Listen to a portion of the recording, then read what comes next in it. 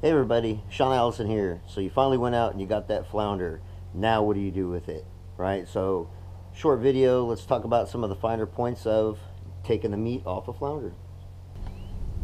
Alright, so we've got our flounder here. We're going to get ready to fillet them out. How you're going to prepare this when you cook it is going to determine how you prepare this now. We'll talk about a couple different ways, but ultimately I'm going to cut the fillets out of this guy. But this is actually a Southern Flounder. These are probably the most common flounder we have here. We also have Gulf Flounder. These tend to be a little bigger. Both of those flounder are left eye flounder. What that means is, you know, both eyes are on one side of the body, but if you stand the fish up with his mouth oriented properly, his eyeballs are on the left side of his body. That makes him a left eye flounder. There are right eye flounder out there. We don't have a lot of those around here. But this is a nice 19.5-inch fish here. See where I gigged him right before the season closed. Somebody did well. It's like a little flounder. If you're going to cook these things whole, you can leave the head on, leave the body whole like this, and just kind of bake them whole. You will need to remove the guts. That gut cavity is kind of right here, runs from this little fin down to about here. You take your finger and you can feel where the stiff meat kind of ends here, and all these guts will have to be taken out. You can kind of just slit this open, pull that out and cut it, get rid of that. I would take a knife or a spoon and scrape these scales from back to front, scrape all the scales off of it real good, and just bake the whole thing whole. Put it in some foil with butter and whatever you want to season it with. You know, go wild. I've used a Cajun injectable marinades on these where I injected it, let it sit overnight, and that was pretty good. But we're going to strip this guy out. I'm going to end up with 4 pieces on this guy. The top is the thick side. Tends to kind of dome up pretty good on the top here. These fillets will be pretty thick. The biggest one being the top shoulder here. This one will end about there because of the gut cavity. And then the white side, there's meat here as well, but this is a thinner side. This is the underside. The meat's thinner on this side than it is on this side. With smaller fish that are like barely legal, 14 to 16 inches, it's almost not worth the effort unless you're really good at this to go in here and get the fillets out, because they can be really thin and really difficult to get out of here. Anyway, this guy's definitely going to still provide some good fillets. And I got 2 more in the chest here as well. Right. And a couple of gray snapper as well. That'll be video for a different time. Right, so now when I want to take this guy apart, I prefer to take the head off of these, get the guts and the head off, rinse everything, and then start taking my fillets. A couple of reasons I do that. Nobody else really does that, honestly. A lot of people question why I do it. I don't like having the guts and all that stuff up here while I'm sliding the fillets around in it. Also, when I go to kind of get under here to remove these fillets with the head out of the way, it's a little easier to get the knife in there and get stuff apart than having to kind of try to cut around it. Some people are really good at that. I just kind of like to take it all off. So anyway, we want to cut this guy. Ultimately, if we're going to leave the head on, we're going to cut this guy right down the middle here, and you kind of see a line kind of forms where the meat divots right here. Usually take a thumb, shove that in the gills, shove the other ear, grab them on top, or shove that finger in the eyeball up here.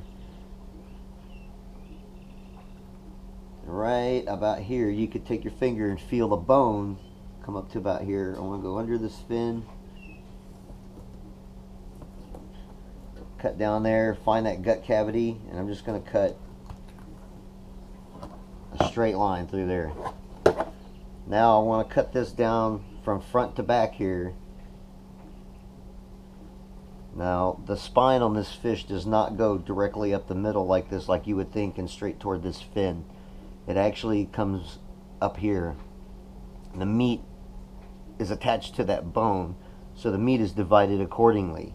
If you cut straight up the middle like this, you're going to leave a wedge of meat here that's going to be almost useless. So cut up a little bit as you start on the top up here. And as you pull backwards, normally the scales will start piling up in front of the blade here. But it'll just kind of push them out of the way. Just wipe them off. Take a second swipe at it. Just push it all the way down to the bone. Alright. Now, once I got that down there, I'm ready to start taking these strips off. I'm actually going to go ahead and remove the head here. I've got the guts already starting to get juice everywhere. So I'm going to go ahead and remove this. The way I've cut this on this side, I'm going to cut that free on the top. I'm going to cut this free on the bottom. So when I flip it over, I got marks to line up with. I'm going to cut it the same way as I did on the top. Now I can just kind of twist this, break the bone, and most of these guts should just come out with some really hard pulling, right?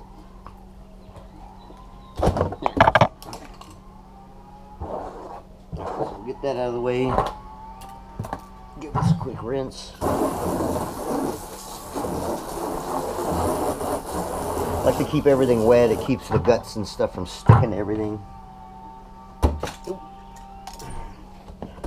Drop my fish everywhere. Alright, we'll give this a quick rinse, get all the guts, all that stuff out of here. I like it to be nice and clean when I take the meat out of here. Right, so now I want to take the blade, and here's the spine. You see the spine coming out way up here, not down here. It comes out right here. I want to take my blade, and where I have this cut, when I hit bone, I'm going to curve it in and cut all the way out to the edge here. And this helps to have a really flexible blade for this, a long, maybe 7-inch blade, 7-8-inch blade. Nice and sharp, helps quite a bit too. When I get to the edge, I'm just going to cut it out on the top side of this fin here. I want to leave that fin behind. This is where having the head gone helps a little bit getting started. And I'm just going to kind of cut in, let the bone guide the knife. And I'm kind of cutting just with the tip of the knife.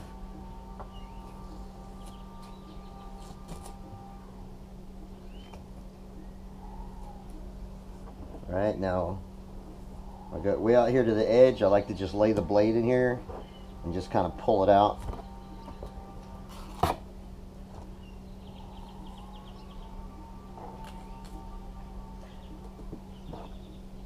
All the way nice, clean down to the bone, nothing left behind here.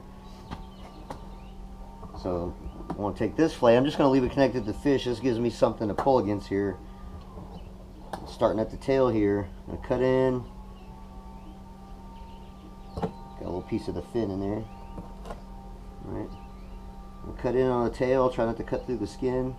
Just kind of angle my blade up slightly and kind of push it as I kind of do this. I'm not so much sawing through this thing like a piece of wood as just doing a figure S with the blade as I push it through. But that should come off pretty easily.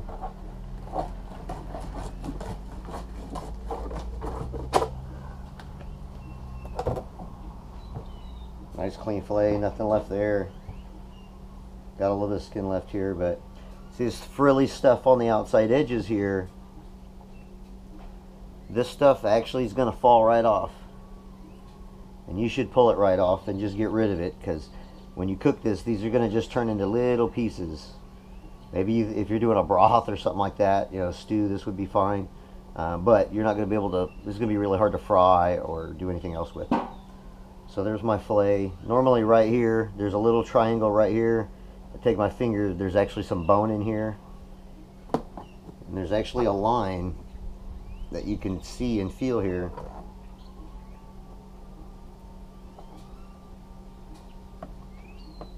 I'll just kind of cut that little piece off just to get rid of all those little bones. Right? Nice, solid. There's the biggest piece I'm going to get off this fish. The rest of my skin off of here.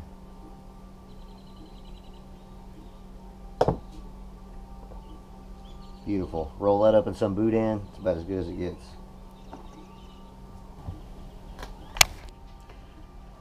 Okay, so that takes care of the big shoulder piece here. We got this loose flap of skin. Just going to cut that free. throw that in my bucket and get rid of it. Right, so now I got my bottom piece here with my head removed and everything. I can kind of just cut into this, follow that bone down, same as I did on the top, follow the ribs all the way out to the edge. Just kind of push the blade, let the blade flex and kind of push itself out to the tip. And once you get it all the way out to the edge, I can kind of cut that free. Leave that a little connected, right? Try not to waste any meat here. Slide him over.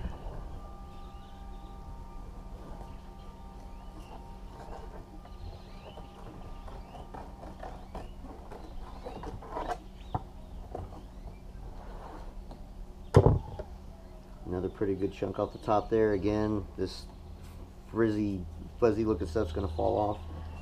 Those are the muscles that are the fringes here that are controlling these outside fins. It's a separate muscle than what controls ultimately the overall movement of the fish, but it separates and kind of just falls off. There's not much you can do about that. This was the edge of the stomach lining where this little curved area is. I promise there's little bones in here. Best thing you really do is, if you really don't want bones in this, if you have little kids or something, is just to take your knife and just kind of go right back behind here and just cut that corner off and get rid of it. If you're a little pickier like me, you can kind of feel around, try to trim them out best you can, or even maybe just decide to eat around them. They're pretty small, but I don't really feel any, so we'll call that one good. Right, so that's the thick side. We'll get rid of our strip here just to get it out of our way. Get rid of all of our scraps. Flip them over. You see this side's a lot thinner. Those fillets aren't going to be nearly as thick on this side.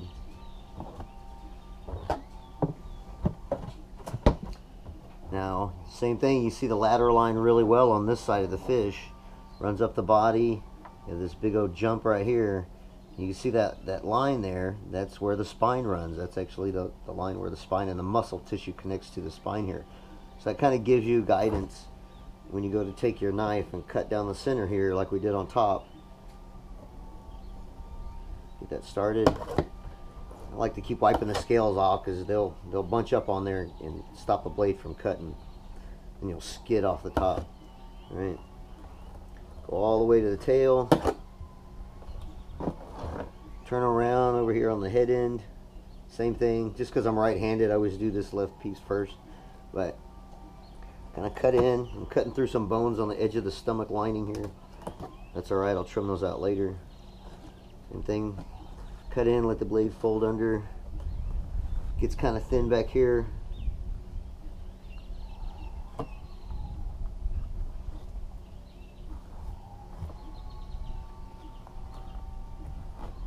Sometimes you got to be careful. If you cut too deep, these bones will come off and be as part of the fillet, like it is right here. You see the hole already. But when I try to pull this off, that bone's going to get in the way when I try to cut this free. So I want to kind of get under that and take that, leave that as part of the fish I'm leaving behind. Right, cut that all the way up to the edge. Cut this free. Same thing. Start down here on that tail end. Give me something to kind of grab onto.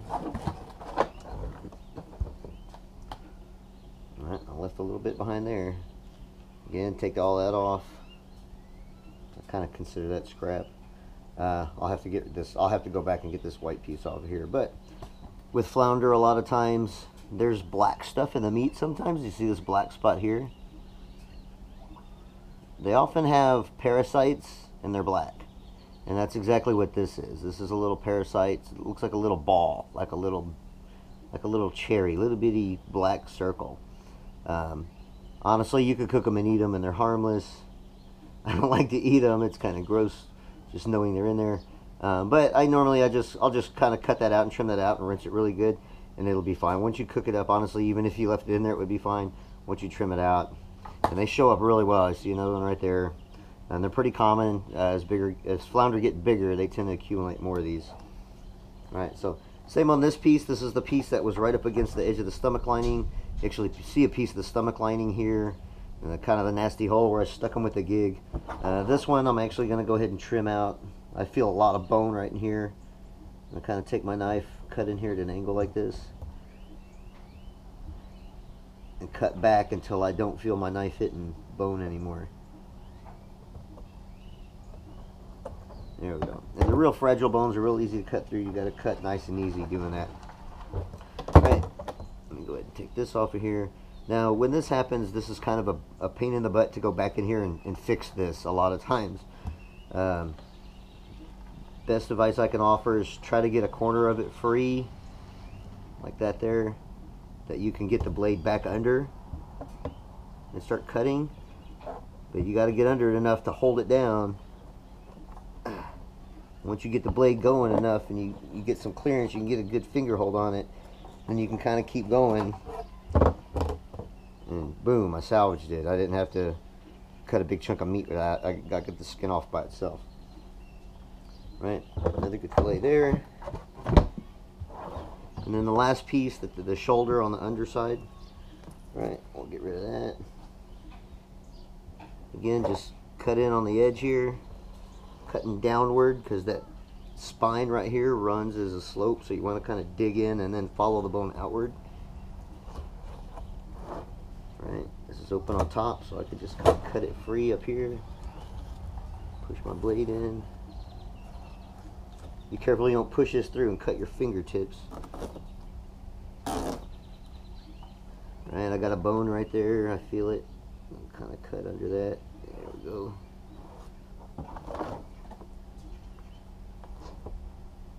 Cut here.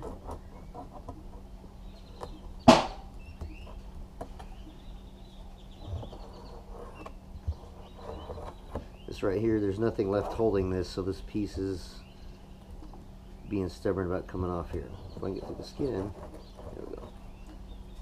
Get that off there. Alright. Back over here, just cut that free all the way out through the edge.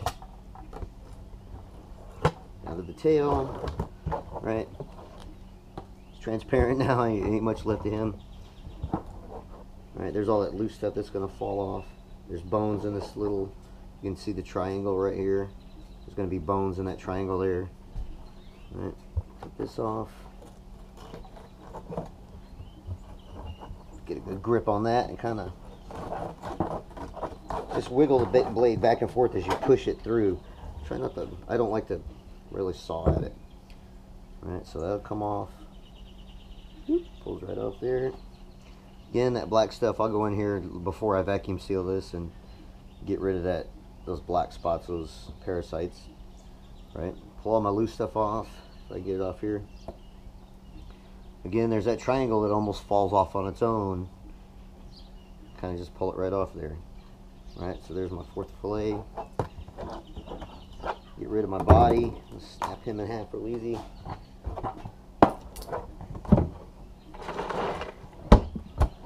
So ultimately, here's what I ended up with. That's one fish.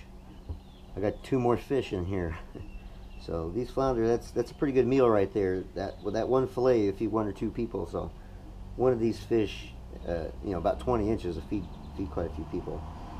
But that's really about it. I'm not going to make you watch me paint through the next 2. I'm just going to kind of rip through them real quick. But hope you enjoyed the video. Hope you learned something from it. Hope it helps you maybe clean flounder. This is different than pretty much any other fish. I don't clean any other fish this way. Kind of just flounder because of the way they lay on their side and so on and so forth. But again, hope you enjoyed the video and hope you learned something, and see you next time. Alright, so I've got a couple of little gray snapper here. They don't look very gray. They're pretty gray when they're alive, real light ash gray color. After they die, they tend to kind of turn this dark brownish green on top and kind of brick red on the sides. They look a little more like a cubera after they die. But you can actually tell by down in the roof of the mouth there's a little arrow. I'm probably not going to show up on the GoPro, but that's how you're going to identify gray snapper, is that they got a full stem going back on the arrow. It's a gray snapper, right? So people call these dog snapper, call them all kinds of stuff. Mangrove is another very common name for this snapper. They're pretty good. They're very liberal on the limits on them. This is a legal fish, right? So these are pretty easy to fillet, much like a trout or whatnot, but they're a bit scalier than something like a trout. They're not really that soft-bodied. I'll take this guy here, cut around those fins.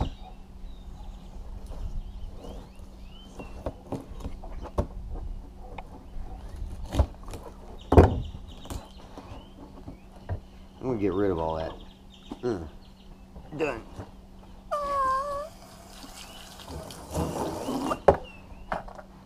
Alright, now I'm just going to take my blade and follow the bone down, just like I would a trout or whatever. Down to the tail. These smaller fish, a really sharp knife really helps. Separate it from the tail end here.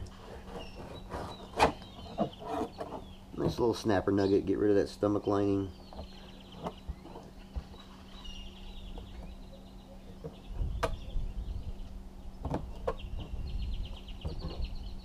Alright, now get rid of that. There's going to be bones right here, right in this middle section to about here. So I'm going to go in here. I'm just going to trim that middle section out. I could just fry that whole nugget. Just dip it in cornmeal, fry it, and eat it just like that. Perfect. Gray snapper. One, these guys are really small. They tend to be a lot of trouble to fillet sometimes, just because they are so small. The bones are so little. But they are snapper, and they're pretty common around here, and they're pretty liberal on the limits. So they're worth targeting, in my opinion, because they're just that good.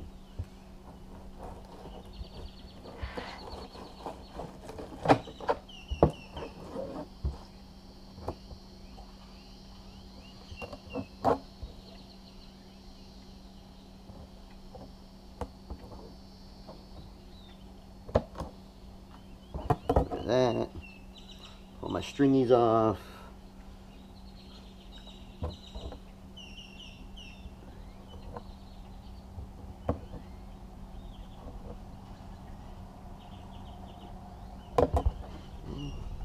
Two perfect little nuggets there.